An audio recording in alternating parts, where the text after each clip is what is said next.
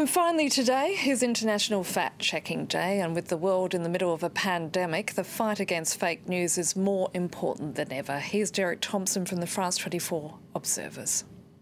Fake news is often dangerous, but when there's a global pandemic, it can be deadly. So it's more important than ever to avoid sharing false information. We're seeing a lot of it going around.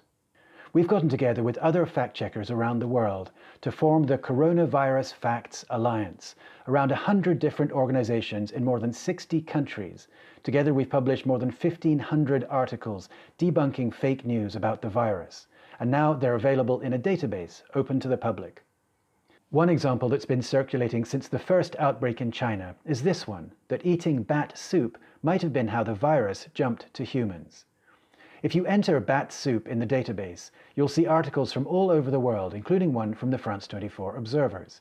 We explained that the videos showing Chinese people eating bat soup weren't even filmed in China, but on a holiday island in the Pacific.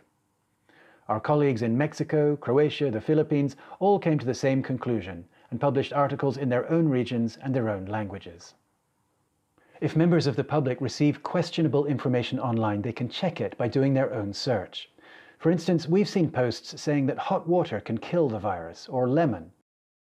If you type hot water into the database, for instance, you find articles from Taiwan, the US, Lithuania, and Sri Lanka that explain that there's no evidence hot water can be effective against the disease.